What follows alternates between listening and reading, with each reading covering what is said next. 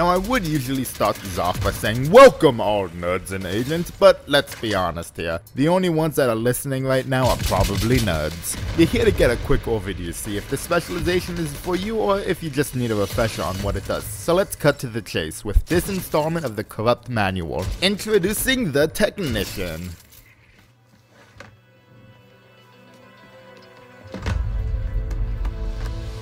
Want to test out this prototype for me? I think you're really gonna like it.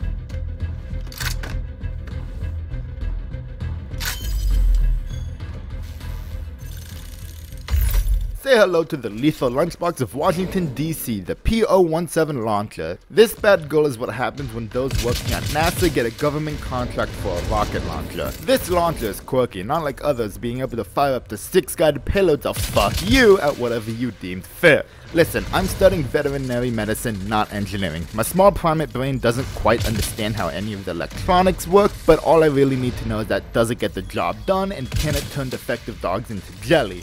And my god, it fucking can't.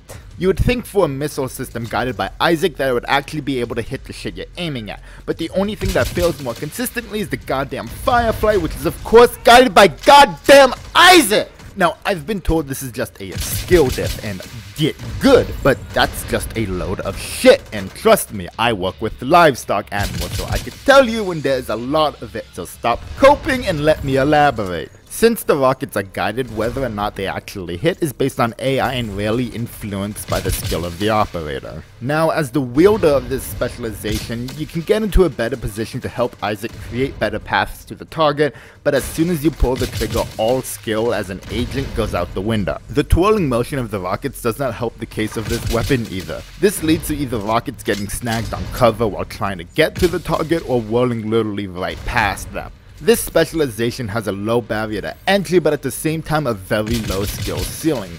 But don't let that discourage you from picking it up, as the passive talents make up for the downsides caused by this lunchbox. If you are building into any kind of skill build, this is hands down the specialization for you. You are given passively one bonus skill tier, and depending whether you need to be a medic or DPS, you can choose between the following perks. Your deployed skills are also immune to being disrupted and shocked, in addition to all party members within 5 meters of those skills. You're also given the unique skill of an artificer, which boosts your squad's skill efficiency for any deployed skill.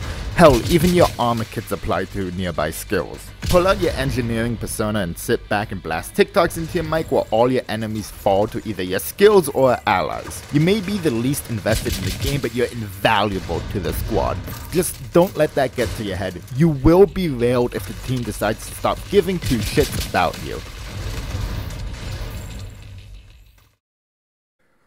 Hey, thanks for reaching the end of the video. If you made it this far, leave a like and subscribe. I'll be making a bunch of these videos going over skills and exotic pieces after the specializations. And if you're new to the game, you won't want to miss out on those.